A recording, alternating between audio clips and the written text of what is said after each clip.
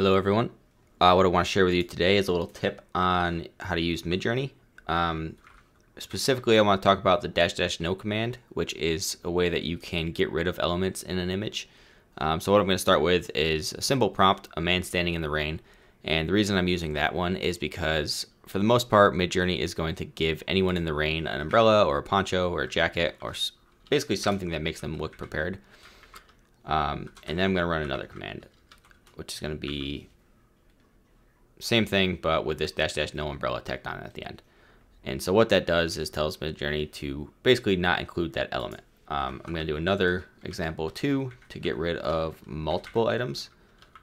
Say --no umbrella or jacket. Okay. So let's look at our first result. We have 50% umbrella. So we got the number one has this umbrella here. This guy's got another one floating over his head. The weird thing too is that a lot of times these umbrellas are just kind of floating there without the handle, which is a little weird.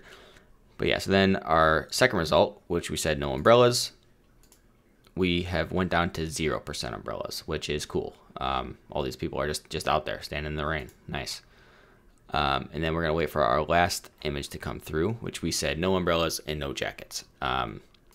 We said no jackets. Midjourney said no clothing. Took it all off. But yeah, so that's a quick little way to get rid of items from an image. This list can kind of go on as long as you want. You could say no umbrellas, jackets, ponchos, glasses. Tell it everything you don't want, and for the most part, it'll respect your wishes. All right, that's it.